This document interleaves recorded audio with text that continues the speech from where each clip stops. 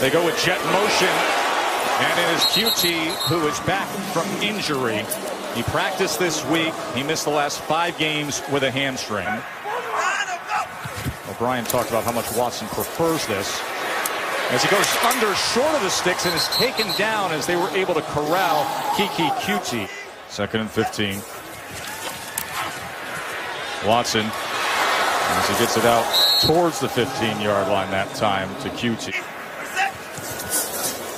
2nd and 6.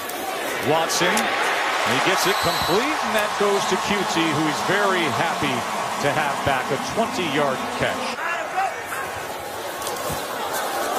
And he does throw it underneath, and he gets it to Coutee, who's going to be about a yard short there.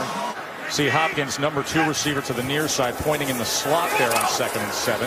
As they go underneath on the drag to Coutee, who's got a little bit of speed as you see the acceleration to midfield. Incomplete, drop. 2nd and 10.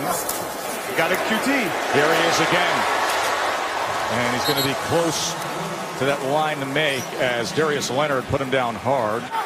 Just hasn't looked like his all-pro self today. 4th and 3, and he gets it complete for the must-have first down to Coutee. Come back with the other way now. Looks left and has to come back to it as he's able to get it to Coutee. 16th play coming up of a 6-minute drive. When you need urgency, they need a score desperately here. Coutee reaching for that pylon. Touchdown. Wow. Comeback of an ACL, and then the punctured lung. And now he gets it complete to Coutee, and all of a sudden you can sense the momentum.